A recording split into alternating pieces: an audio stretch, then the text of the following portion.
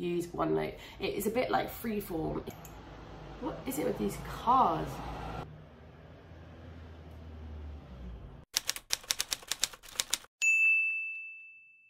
Hi, hello and welcome back. It has been a hot minute since I filmed, edited and uploaded a video, but I am back for a very short hiatus, I think. I am nearing my third year now of my PhD, but I am going out to Ecuador on Tuesday. It is now Saturday for my main stint of fieldwork and I'll be there for nearly 4 months. So I've got some time this morning to film a video and I thought that I would do one that is really highly requested, and that is tools, things, softwares, and all sorts of stuff that I think are must-haves for my PhD. This isn't to say that you'll need all of these things if you're doing a PhD, or if you're just here to watch, then you don't need all of these things, but these are what make my life easier. I use them pretty much day in, day out. There will be timestamps in the description for certain categories if that's what you're looking for. I'll also link whatever I can find of what I mentioned in the description. So without any more waffling from me, I will jump straight into it. The first thing is a really good quality, fast working laptop. In the Oxford Biology department, I was lucky enough to be part of a cohort that was given a MacBook. I have the MacBook M1 2020 Air. I am used to working on Apple products, and you'll see throughout this video that I am an Apple hoe, but as long as it's fast working, can access all of the websites and softwares that you need.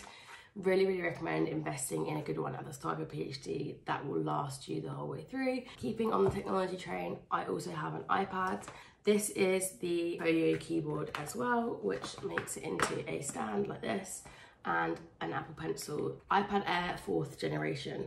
I don't think they actually sell these anymore, but you can get iPads secondhand on eBay and stuff. So I use this as a split screen when I am working from home. So I'm reading papers, I'll put the paper on here, and then my note taking on my main laptop screen. It's super helpful, and they're also really good for scribbling notes in meetings. But everyone always asks me, it's my best friend Hannah. Everyone always asks me, is it worth getting an iPad? And I think they're not a necessity, they are very useful. And they're also much lighter. If I need to travel or do some work, I'll always take my iPad because it's cheaper, less risky if I lose it, and much lighter. Carrying on with the tech, I have an office that is just around the corner from my uni room. I'm very lucky, I live like a 2-minute walk away. But in there I have a screen. So I normally have 3 screens set up. It's so excessive, nobody needs 3. But I have a big screen, and when I plug my laptop into it, I have my laptop up on a stand so that I am not straining and leaning forward. I have a keyboard. This is the, I have no idea, George gave me this. It's the MX Keys Mini for Mac. Ignore George's scribbles.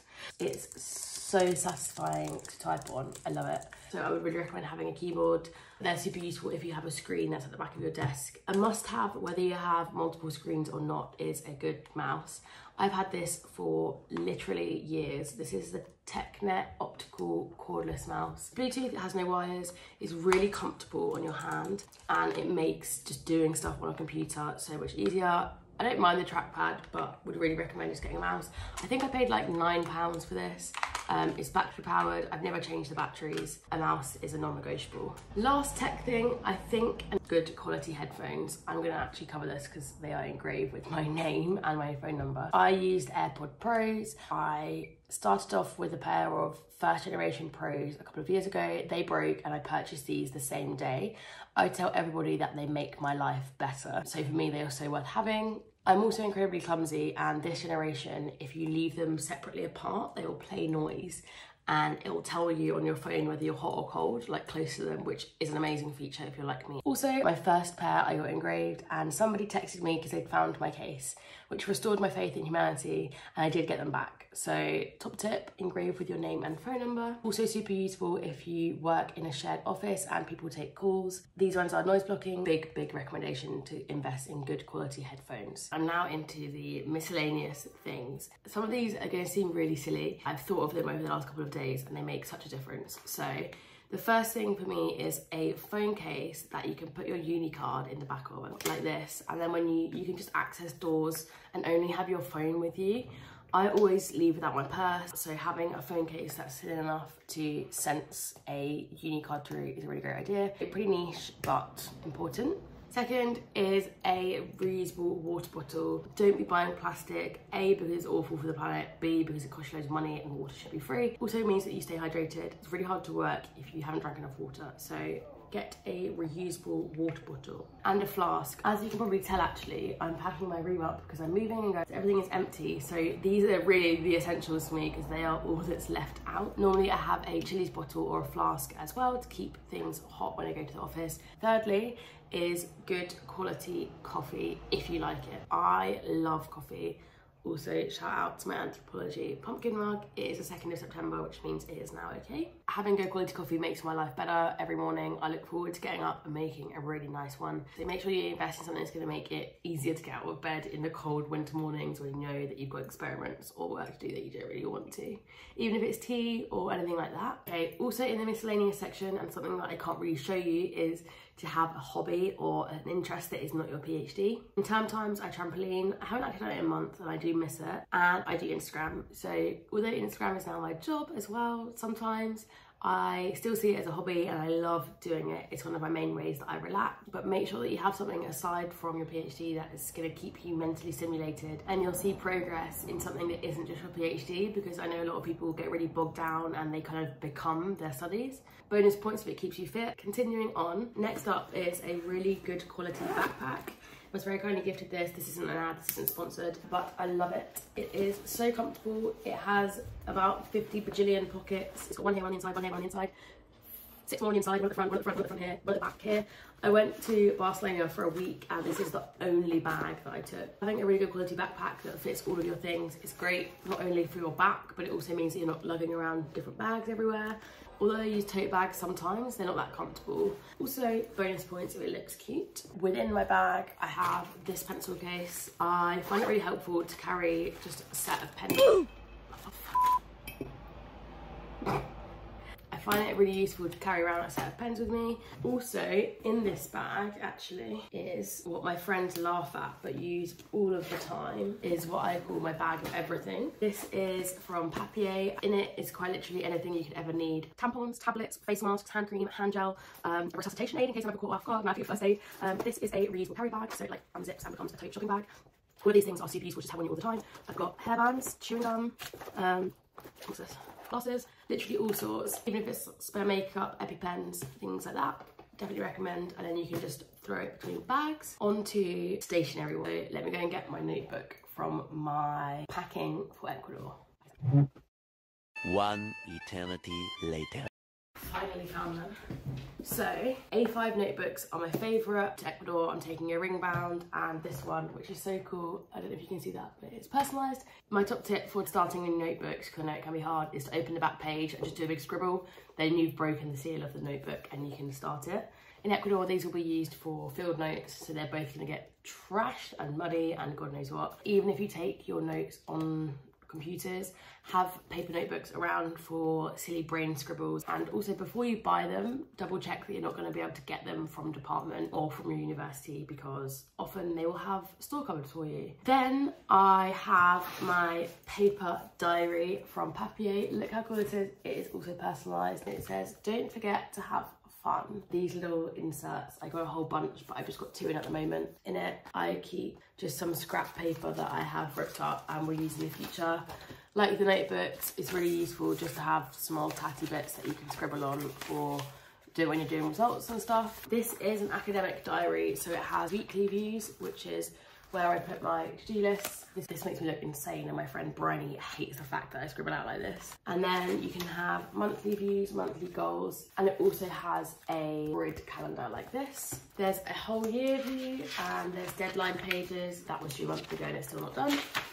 Timetables, there is literally all sorts in here. Notes pages, which make me look insane. Recipe ideas, finance trackers, and things like that. Having a diary is super useful. I also use an online recurring to-do list, which I'll show you in a second. Somehow you don't get the satisfaction of fully crossing something out when you just tick a box on a computer. So yeah, would definitely recommend getting an academic diary or something you can track your to-dos in. This is vital to my PhD. I wouldn't say success, because I don't know if I'm being successful, but you get the vibe. Okay, final category for what I think is really important for a PhD is a software that you use. At undergraduate, I didn't really know how to I didn't really know how to take notes or how to organise things, and I actually wrote things by hand at the start, and then I moved to Microsoft Word, but then I found that really hard to kind of organise and make sure that everything was findable. Now, obviously I don't have lectures or I'm not taught anything, it's all self-research, but there is a lot of information that I have to go through and make note of. So my main top tip, I tell this to everybody that starts uni, is to use Microsoft OneNote. Do not buy a Microsoft subscription. Your university will give it to you. You'll get it free for the whole time that you are there. Microsoft OneNote is an incredible piece of software. You can create different notebooks, different pages, and you can Control F the whole of your OneNote. So when you're looking for something from a specific topic, you don't have to filter through your whole laptop. You can just open the app and search it. You can add in to-do lists, hyperlinks, videos, documents that come up as whole pages, so you can annotate them. You can draw on it via your laptop. You can also share and let other people work on the same document as you. I don't know how I didn't know about it undergraduate. My friend Katrina, when I started here, told me about it, and it has honestly revolutionised my life. It also links with your Microsoft account, obviously, so I have it on all of my devices. You can add audio, PDFs, links, there's stickers, there's GIFs, there's calendar invites. You can, honestly, it's incredible. I could rave about it all day. You can literally put in mathematical equations and it will work them out, which boggles my mind.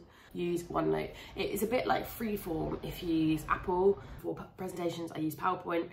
I love Apple devices, but Apple software is not quite it. I use Microsoft for anything like that. The next tip is to have a really organised email inbox. This is gonna sound crazy, and I know you're like, oh, I don't have enough time. Keep it organised. I have a flagging system. So green is for I've responded, no response needed now, but it can't get lost in my inbox. Orange is may need a response in the future, but right now the matter is settled. And red is reply immediately. You need to do something with these. When they're flagged red, I normally try to only have like 2 or 3 in my inbox and make sure that I get through them daily. It makes it so much more manageable, and don't have thousands of unread emails. Delete things you don't need. Similar to that, have a really organised calendar. I have 5 different categories, I think, on my calendar. So I have work, holidays, my college role, PhD, and normal fun life. Categorising everything and using an online calendar makes life so easy for me. It links to my phone, it links to my iPad, it links to my laptop. I check it every single morning. Also upload it to my Instagram so that you guys can see what I'm up to if you're interested in that. But yeah, use online calendar. Paper calendars can easily get lost. They get updated too often and you're scribbling everywhere. I just use Apple calendars. Next up, keeping on that same vibe, is having an organised laptop.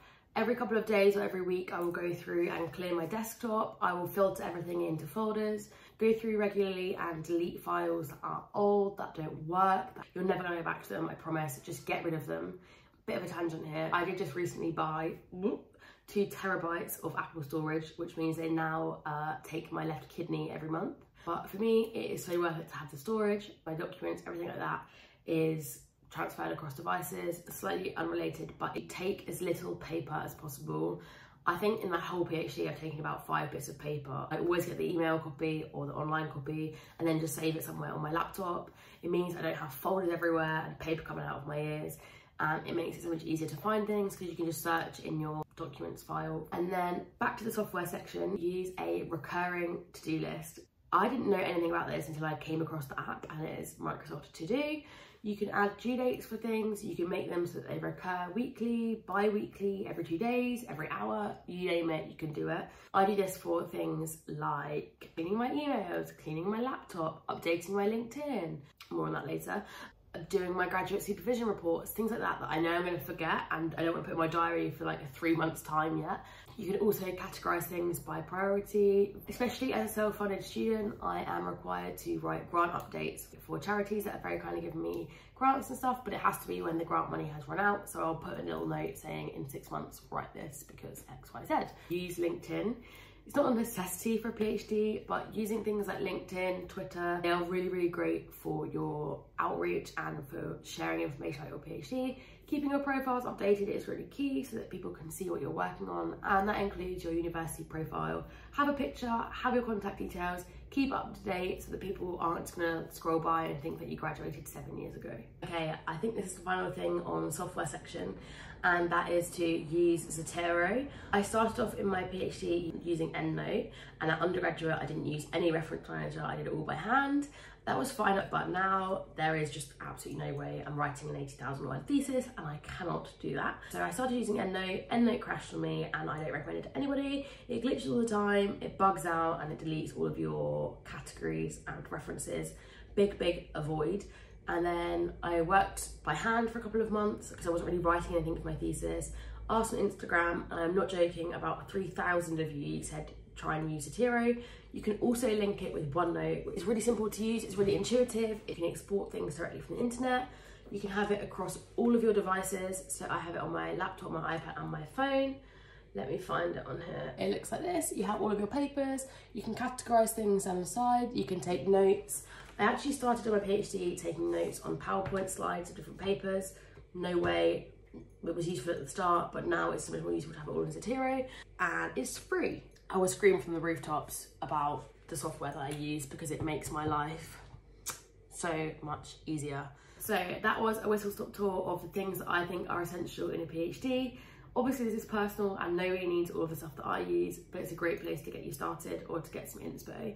I hope you enjoyed watching, and I will see you very soon. Hopefully sooner than the gap between my last video and this one. Adios!